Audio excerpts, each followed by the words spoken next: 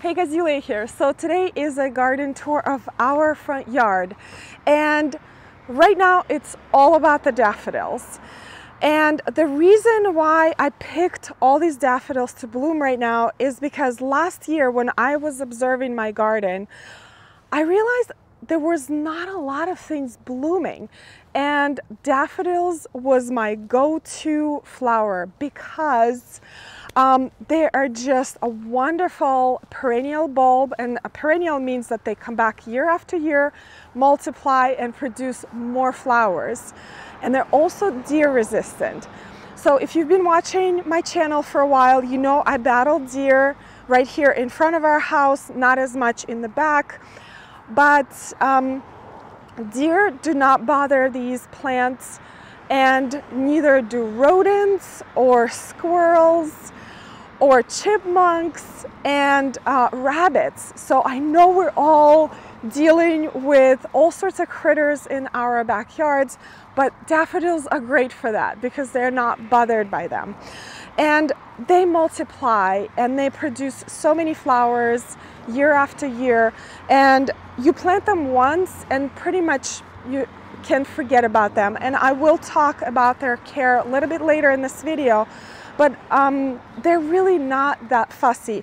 And believe it or not, there are thousands of different varieties of daffodils. In fact, a couple of months ago, I watched one of the webinars by a daffodil breeder in United Kingdom, and I believe he mentioned there was 13,000 of different distinct varieties of daffodils. They come in all sorts of heights, all sorts of colors, and all sorts of shapes, and I will go through individual varieties that I have here blooming right now. They're an incredible choice for this time spring interest. Now this is what 900 daffodils looks like. There are about 500 daffodils right here in this bed, and 400 right there next to the house, 200 on each side. And this bed right here that I'm standing next to is actually no dig, no till bed, which basically means that I didn't have to rototill the grass or anything like that. I just covered the grass with newspaper and packing paper, and then I put thick layer of compost on top of that, and then thick layer of mulch on top of that. Now I wanted to talk about the care of daffodils real quick. Generally, they're very easy to take care of plants, but there are a couple of things that they will not tolerate.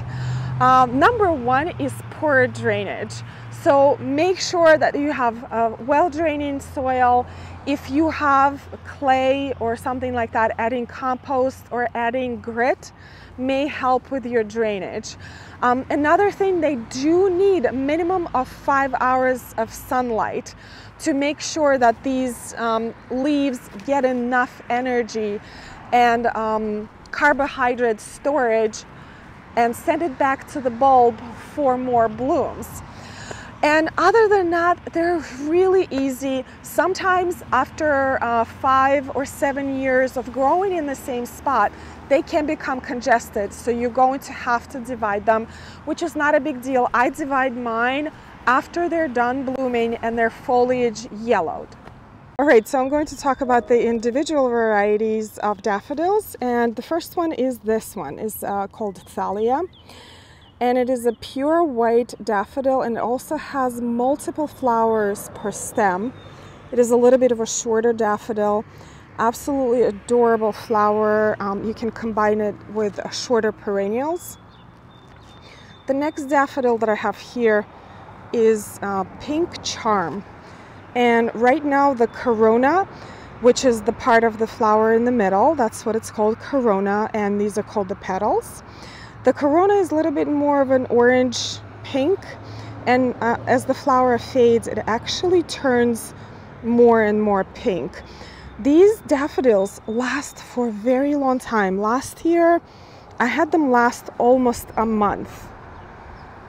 There's some more Thalia right there.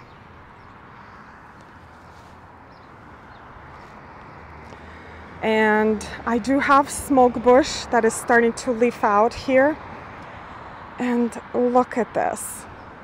Isn't this so beautiful?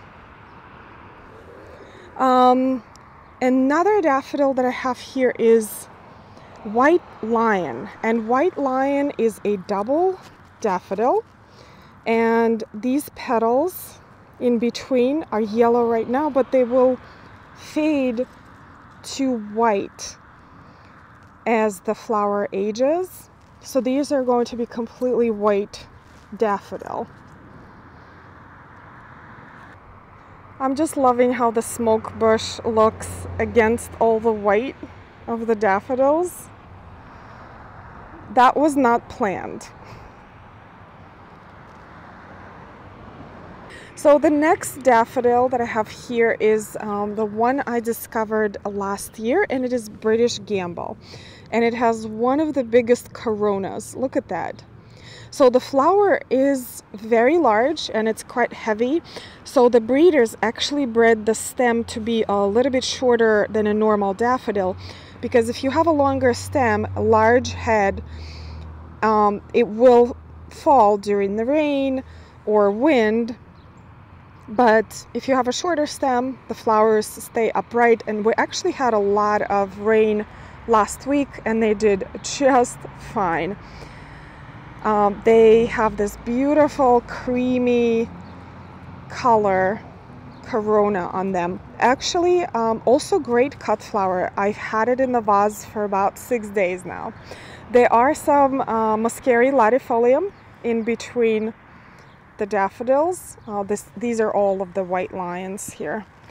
I actually mixed them up with the British Gamble, and just wanted to show you how beautiful that caramel euchre looks with the British Gamble corona.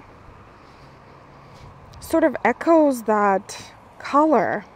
And caramel euchre is one of the best and healthiest euchres out there. Another daffodil that I have here is this pink champagne, which sort of looks like White Lion, but it has this beautiful color. Look at this.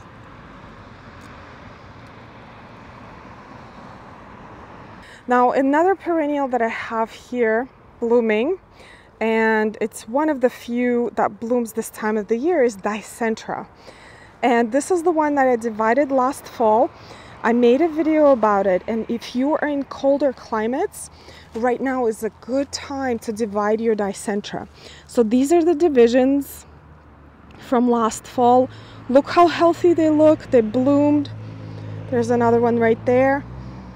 I'm actually going to get more, I think.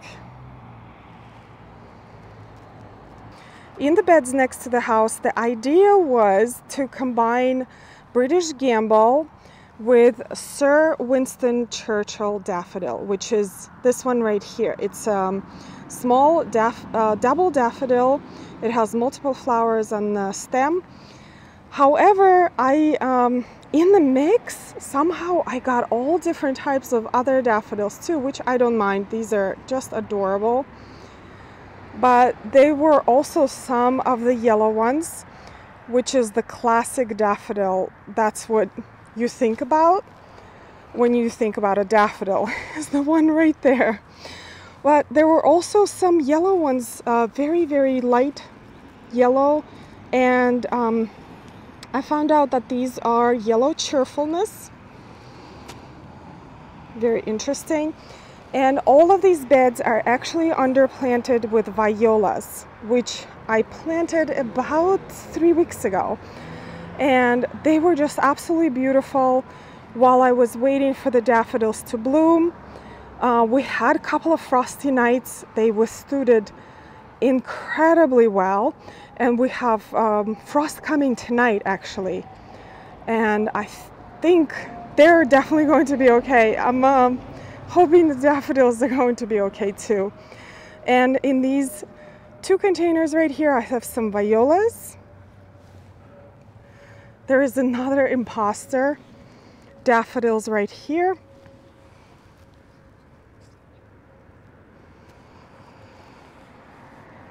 But it's not too bad. Out of 900 daffodils that I ordered, There are only few mislabeled ones. Quick word about the gold mop cypresses. These are the plants that my parents planted when they were visiting a while ago, and I just do not have the heart to remove them. But they are getting bigger every year, so I decided to prune them a little bit. They look a little bit shaggy right now and not very neat, but I think they will fill in no time. I will definitely keep you updated on this little project. I wanted to quickly show you the tulips that I forced for the front of the house. I have to be honest with you guys, it wasn't 100% successful, I think because of our really cold winter. But I basically planted some tulips in pots and I kept them next to the house with some frost blanket on top of it. And look at that. I think it looks beautiful. Some of the bulbs did not do well, and my question is it because of the weather or is it because of the quality of the bulbs? Quality of the bulbs definitely matter, but let me just quickly show you the varieties. So this is Exotic Emperor, and it is absolutely stunning. I'm definitely having it in the garden next year. The single one right here is a Johann Strauss,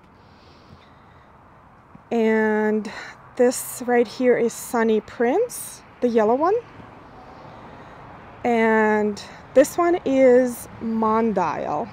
And I have a lot of this tulip in the border, but I am a little bit of disappointed how floppy they are. The flower is absolutely stunning, but super floppy. I prefer the Exotic Emperor because it almost has the same look. These are more pure white. The Exotic Emperor has a green stripe to it. Quickly about the perennials, because I sort of like the whole composition. It's very simple, it's very peaceful. I have very few colors in here, only white and yellow and green. Green is a color too.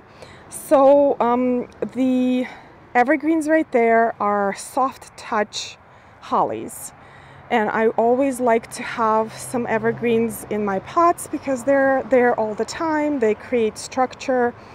And then the feathery looking perennials are sweet woodruff, and then I have some lamb's ear right here. And I have a sedum that has yellow margins that pick up a little bit of the yellow of the tulip.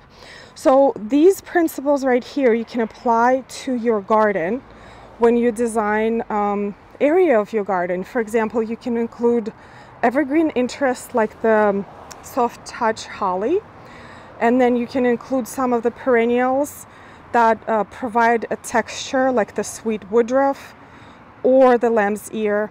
And then you can have your seasonal plants like the tulips or other perennials, but in very peaceful and elegant colors that don't clash. And once you're a little bit more experienced, you can go into more of the contrast of the colors rather than the analogous colors like these. And I also quickly wanted to show you the greenhouse.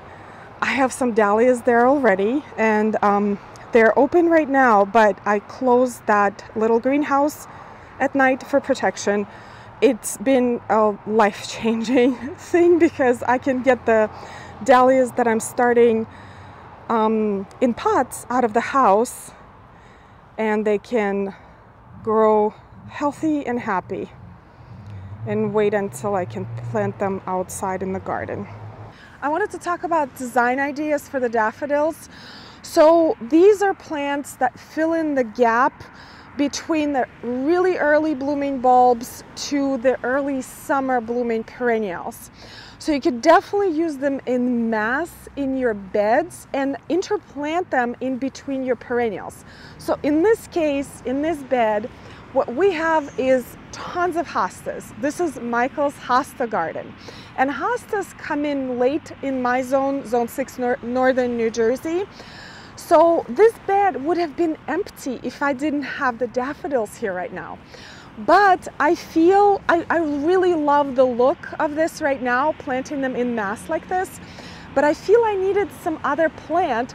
So next year I will have tons of Virginia bluebells here interplanted between the daffodils. Now, Virginia bluebells are American native ephemeral, and they only bloom this time of the year, and then they disappear.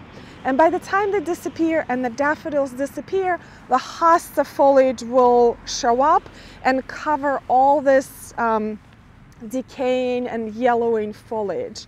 So definitely plan out what your companions for your daffodils will be. All right, guys, this is it for today. I hope you enjoyed this garden tour and learned something new.